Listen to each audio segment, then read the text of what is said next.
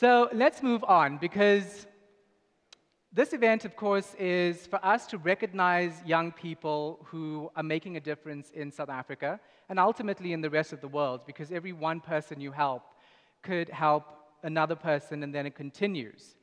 And we can't get to where we are without academics.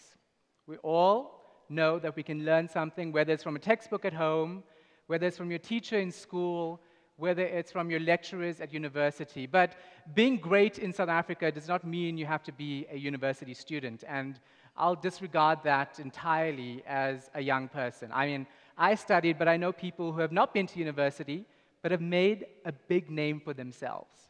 And these awards don't just recognize people who have a degree or diploma. It recognizes people who are working in their fields regardless of what qualification they have. It really is about a personality, how you're driven, and the difference you're making in our society.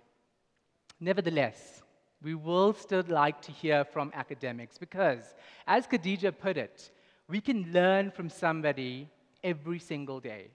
I learn from my colleagues. I learn from a petrol attendant who greets me and smiles no matter what. That inspires me to actually be a kind person to everyone I meet.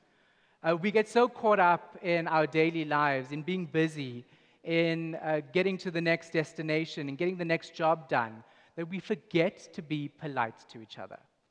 And you go around the world, many people will tell you that South Africans are friendly people. We're friendly to people that we don't know.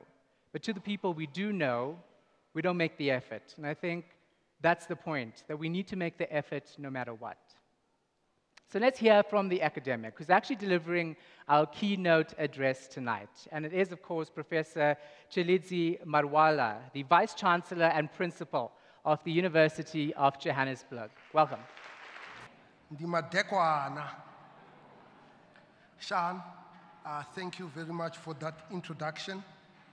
Khadija and your Mail and Guardian team, Tiko, Kentani, and the Nedbank team. There's also a University of Johannesburg team that is sitting at the back, and all nominees. I think we should give them a round of applause.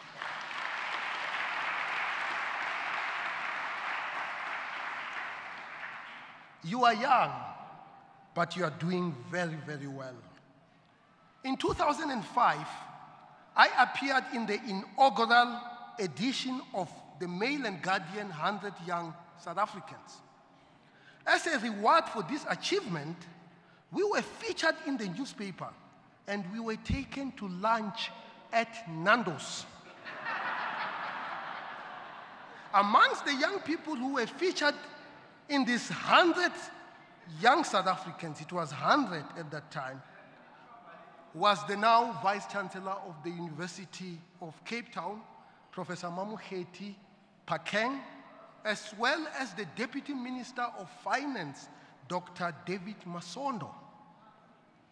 Renewing and expanding hope, the Mail and Guardian 100 Young South Africans has now evolved into the Mail and Guardian 200 Young South Africans.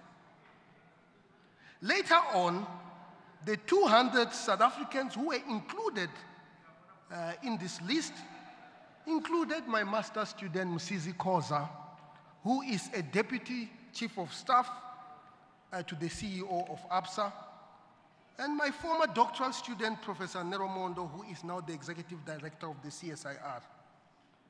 Young people who are here today, you are on for greater things.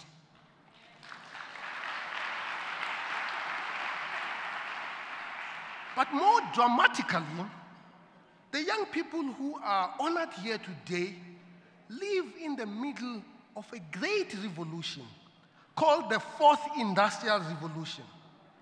Because of the extraordinary technological advances and changes that are happening around, these young people, the skills, the prowess that is going to be required from you in order to tackle this very challenging time that we are entering is going to be immense.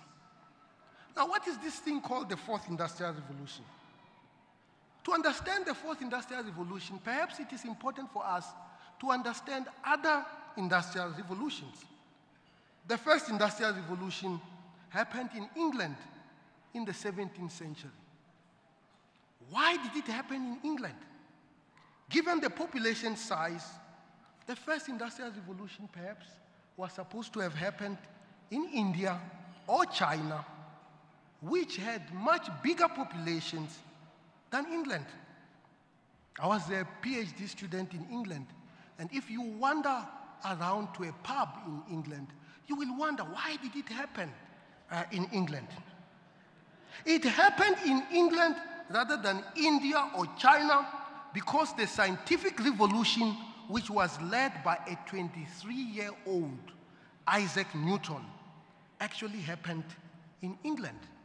Of course, this scientific revolution gave us the laws of motion, the laws of gravitation, and of course, it led to the first industrial revolution. The age of Newton, when he was most intellectually productive, was only 23 years old. And it is essential for the youth to realize they are at their most productive stages of their lives.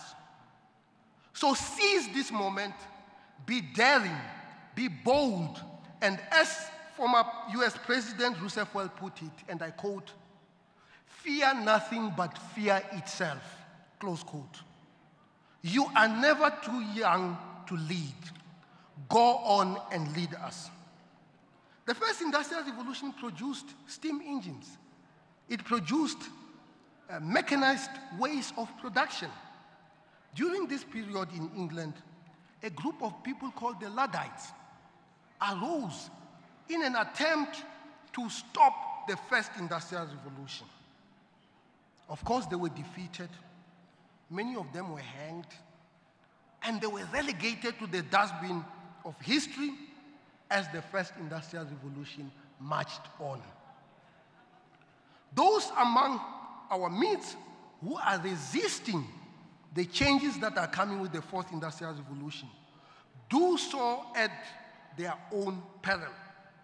I'm reminded of the words of Charles Kettering, who once noted, and I quote, "The world hates change, yet it is the only thing that has brought us progress," close quote. The second industrial revolution occurred mainly in the United States with the discovery of electricity by a British scientist called Michael Faraday. He did this at a tender age of 21. Faraday realized that moving an electric conductor, which is located close to a magnet, actually generates electricity. Up to today, the most popular way of producing electricity in the world is by moving conductors next to magnets. That's exactly what ESCOM actually does. They burn the coal that heats the water, that becomes steam, and that moves a big conductor that is located next to a magnet, and the electricity is generated. This is not witchcraft. It is scientific thinking. The reverse to that is that when one puts a magnet close to a conductor and passes electricity through the conductor, it moves. This is what we call an electric motor. An electric motor is widely used in the assembly line, in our factories, to produce goods. And it gave us mass production of goods and services. Electricity and electric motors are produced using the principle called electromagnetism, which was the genesis of Einstein's theory of relativity. You will agree with me, science is beautiful, isn't it? Electromagnetism, asibuloi. It is science. South Africa is battling with the security of supply of electricity, which is the technology from the second industrial revolution. And we need urgent, sustainable, and reliable solutions to tackle our electricity problems. Now it is the time for our youth to master the art of scientifically organizing our society to increase economic production and superstition, increase economic growth, and unite our people. The third industrial revolution came about because of the invention of semiconductors in the 50s. These are materials that conduct electricity under specific conditions. Semiconductors gave us the transistor and ushered the electronic age. Transistors power our phones, computers, and televisions. Today, in our continent, we do not have a single homegrown semiconductor company, nor a computer company, nor a company that actually manufactures televisions. Now it is the time for you young people to transform the landscape of our industrial base to tackle the problems of poverty, unemployment, and inequality. As the former General Secretary of the United Nations, Ban Ki-moon, once noted, and I quote, saving our planet, lifting people out of poverty, advancing economic growth, these are one and the same fight.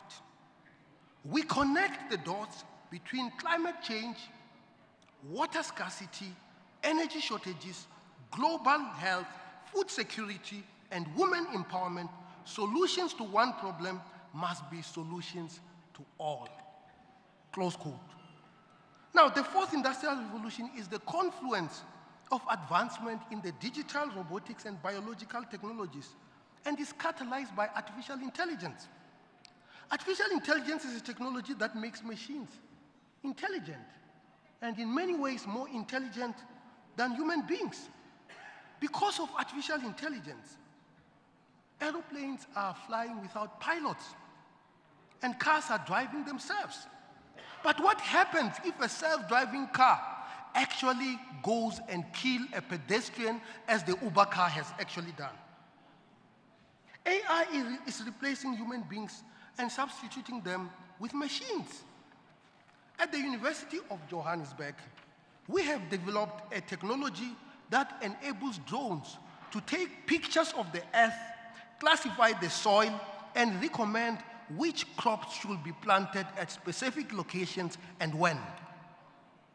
We have also developed a technology that is able to use electric conductivity to screen for breast cancer and save lives. We have developed AI technology that is able to read medical images and diagnose deadly diseases such as pulmonary embolism. Now it is the time for our youth to skill themselves with knowledge in areas such as artificial intelligence, machine learning, and blockchain to tackle the problems such as exclusion, social dispersion, and foster national unity. The fourth industrial revolution is changing our economy. Just recently, Standard Bank has just laid 1,500 workers. Those who, in our country, who think that we can stop that are basically making us irrelevant in the mode of production. Just recently, Business Connections has announced that it intends to lay off 700 employees. And Goldfields also intends to lay off 1,500 workers because we are automating the mines and business processes. Everywhere, factories are shrinking, and we are entering the post-work era where the nature of work will change. There are three changes that are going to happen in the fourth industrial revolution to the job market. Firstly, some jobs are going to disappear. Do you know that just 50 years ago, we used to have a job called an elevator minder? This was a person who was inside the elevator to help you move from one floor to another. That job has actually disappeared. So some jobs are going to disappear, some jobs are going to change, and new jobs are going to emerge. For example, banks overseas now are hiring people with job titles called the Chief and Artificial Intelligence Officer. And these jobs did not exist just a few years ago. These changes in the world of work will result in the increase in inequality and poverty. How should the youth of today contribute towards resolving this situation? The fourth industrial revolution is changing the essence of our society. Technologies such as Facebook, Uber, and Twitter gather so much data from people that it is now possible for these companies to know all your moves, even the moves that you do not want your own families to know. They then harvest this data and sell this data to marketing companies that use this data to influence our decisions and optimize the bottom line. This implicit influence has serious implications on the dimensions of freedom.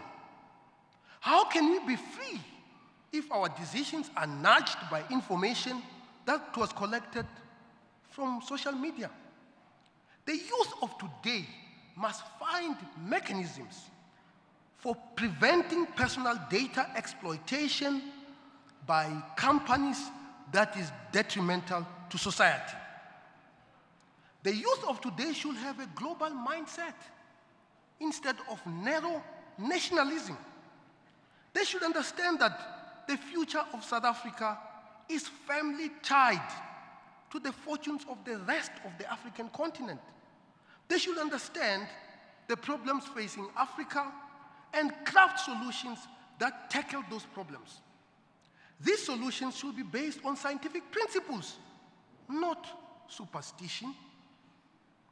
At the University of Johannesburg, we have introduced the Africa by Bus project, which takes our students to the rest of the African continent by bus to expose our students to the intricacies of the African continent. These students have traveled to countries such as Mozambique, Namibia, Kenya, and Uganda. This is about 2,000 students per year. Many of them, when we actually contract them to take this trip, is the first time they actually have to go to Home Affairs and look for a passport.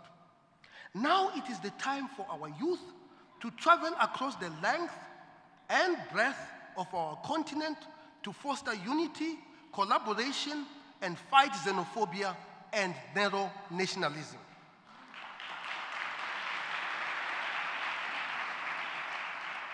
Now it is the time for our young people to start dreaming about visiting places like Kigali and Nairobi rather than London and New York. For the youth of today to succeed in the fourth industrial revolution, they should cultivate specific skills. These skills should include problem solving. With problem solving, we can find solutions to complex problems besetting our society, such as climate change, unemployment, and diseases. The other skill that is important in the fourth industrial revolution era is critical thinking skill. Critical thinking allows us to look at a problem from many different perspectives and identify proper solutions given all realities that affect us. Another fourth industrial revolution skill that is essential is creativity. In the era where information is available in abundance, the necessary skill is how to create new goods and services from such information, and this requires creativity. In the present fourth industrial revolution era, collaboration is essential. If you leave this function without having connected with at least 10 of prominent young South Africans amongst you, you are delaying our progress as a society.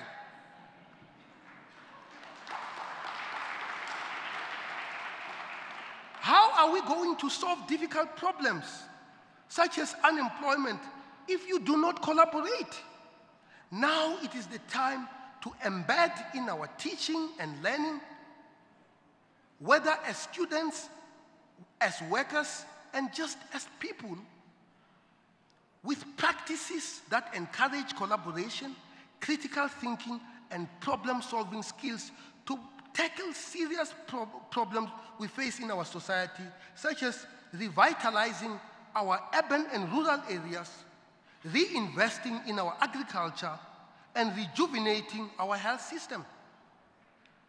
The problems we face as the African continent are vast, unique, and difficult, and they require the mobilization of all our motive forces, especially the youth, to think critically, creatively, and collaboratively to tackle the problems of bridging the digital divide, technological exclusion, and global alienation. The youth of today must also be innovative. Innovation depends on broad education that spans from the human sciences to the technological sciences. Those who are studying the technological subjects must do human sciences, and those who are doing human sciences must do technological sciences. When I was an undergraduate student in North America, I actually did 12 semesters of human and social sciences while I was studying engineering. One of the human and social sciences courses that I took was acting. I even acted in a play called My Children, My Africa.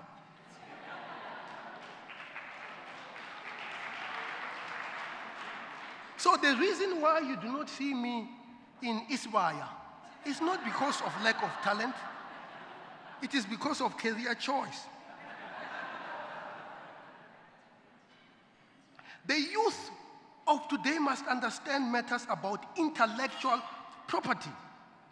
Here amongst us, Mr. Zendani Mbuba has just registered a patent which uses artificial intelligence to predict the presence of diseases and price insurance risk.